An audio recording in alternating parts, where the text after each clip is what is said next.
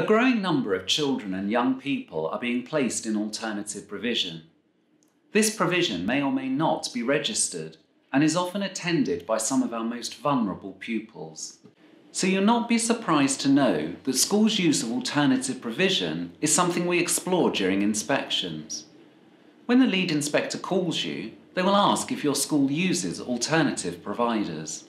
If you do, we will ask you the name and address of each one, the URN if it is registered, the number of pupils attending and for how long. It's also helpful to know the age of pupils and whether they are children looked after or have an EHCP. During the inspection, inspectors will be keen to explore what the intent is behind the use of AP, the purpose of the particular provision, and the impact it is having. It is probable that we want to speak to the alternative provider and may well even arrange to visit it. In addition to the quality of education, of central importance to us is the safety and well-being of pupils.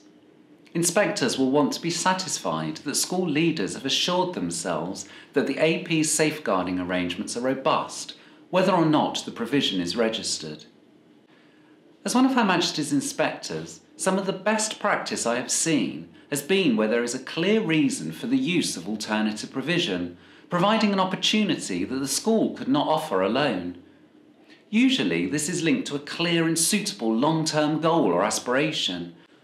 Strong links between the school and AP are vital.